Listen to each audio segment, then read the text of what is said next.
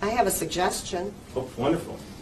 Because it'll be impressive enough. The fact that this child has not gotten any immunizations previously means this poor child will have to be tortured with 6 different injections at the same time. And if you would like to put those 6 up at the one visit, at her first visit to get all these immunizations, I'm happy to do that. A child at their 6-month shot, they would receive DTaP, correct? Correct. They would receive polio. Correct. Hep B. Correct. Pneumococcal? Yes. HIB? It depends. It depends on the product that was used in the first 2 sessions. Same issue with catching up a 2.5-year-old, right? Same choice. Same choice. Yeah, in this case, yes. And at 2.5 years of age, you're saying getting 6 vaccines is torture, but a 6-month-old would have to receive, we just counted 1, 2, 3, 4, 5 vaccines, correct? Aluminum adjuvants are used in vaccines, correct? Correct.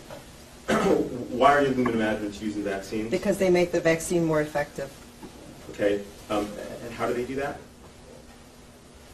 I don't know. Okay. What's an antigen?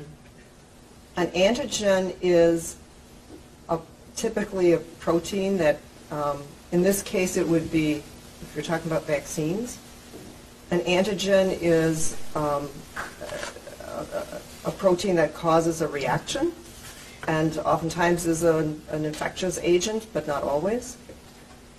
Isn't it true that an adjuvant will not only bind to the target antigen that's in the vaccine, but also to the impurities and byproducts such as the animal and human parts left in the vaccine or the manufacturing process? You're asking me specifics about physiology that I am not, that's not my area of expertise. But okay, so you're not aware that there's a difference between the form that aluminum, so when it's ingested, it's taken up in ionic form. When it's injected, it's in these nanoparticle forms. And in contrast, injected aluminum are nanoparticles, correct? They're there to create an irritant to the immune system so that the vaccine creates antibodies. And so they're actually these nanoparticles that are in the vaccine, right? Or do you not know? You're talking about specifics that are very detailed. Are the details important? I mean, you said that... Not in this case, because we're talking about a metal. It is not concerning to me because the amount of aluminum that we ingest in general, just through our diet, is much higher than what we get through vaccines. There's no reason to believe that that additional small amount is anything to be concerned about. So you said that the quantity of ingested aluminum is small, or excuse me, is much larger than the amount of injected aluminum, and therefore you deem it safe. Correct.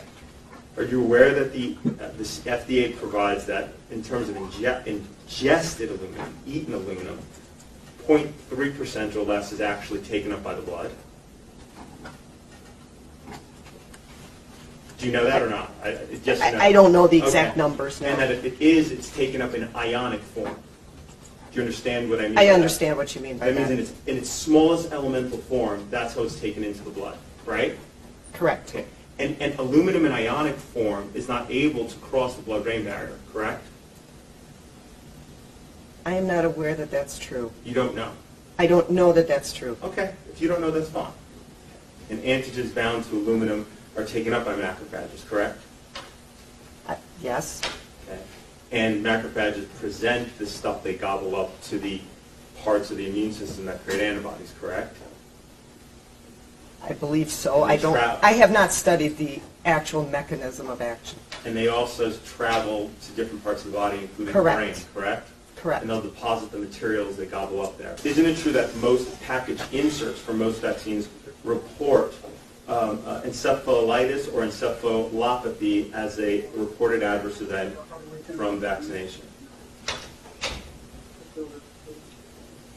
I would have to look at all the package inserts to be able to say yes or no to that. It is possible, yes. Do any of the vaccines in the childhood study contain monkey kidney cells? I do not know. Blood serum from cows? I do not know. Guinea pig cell cultures? I do not know. Gelatin from pigs and cows? I don't know. MRC5 human diploid cells? MRC5 human diploid cells. Those are specifics that I typically do not. Are you aware that MRC5 diploid cells are cells cultured from the lung tissue in an aborted fetus? I am aware that there are two vaccines out on the market, the MMR and the VZV, that have that use a cell in the production of it, use a cell line from aborted fetuses from 1962 and 1966. Those are the only two aborted fetus tissue cell lines that are used. Isn't it true that there actually has recently been a new cell line, human cell line from aborted fetal tissue that's been approved for use in vaccines? I'm not aware of that. Okay. And none of the aborted fetal tissue culture cell lines actually end up in the vaccine product? The vaccine doesn't have cells in it. The cellular pieces from the aborted fetal That tissue is potentially possible, yes. Okay. Isn't it true that in fact there is more of that cellular debris in the MMR, for example, than there is actually antigen? I don't know. Okay. Isn't it true that that the Havrix hepatitis A vaccine, the hepatitis A vaccine contains millions of fragments of human DNA? Possible? I don't know. Isn't it true that Varivax, the chickenpox vaccine, contains approximately 1 trillion fragments of human DNA? Again, if Dr. Plotkin says it does, then I will agree. Isn't it true these 74 aborted fetuses had almost every piece of their bodies, including skin, tongue, and heart, cut into little cubes to be used for culture? I'm not aware of any studies that Dr. Plotkin, the specifics of any studies that Dr. Plotkin did.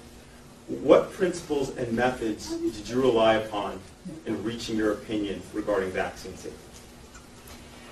I use the recommendations of the CDC and the Advisory Committee on Immunization Practices and the American Academy of Pediatrics to form an opinion about the vaccine safety. So your basis, the principal methods that you relied upon in reaching your opinion regarding vaccine safety and vaccine efficacy are what the CDC recommends and your claim that you've seen some people die of some diseases for which there are vaccinations. Is that correct? Correct. That's the sum total, right? And the American Academy of Pediatrics recommendations. Okay. So when you're looking at a patient and making the determination as to what vaccines they should receive, what family history factors are concerning to you? One of the big family history factors that I would take into consideration is there a history of anybody who's immune suppressed? Isn't it true that the only polio vaccine used in the United States is an activated polio vaccine, which is injected in muscle? It's an inactivated poliovirus vaccine. Right, and it's injected in muscle tissue. Correct. Okay. Versus what we used to be used as an Actually, it's not into the muscle tissue. It's given sub-Q, typically.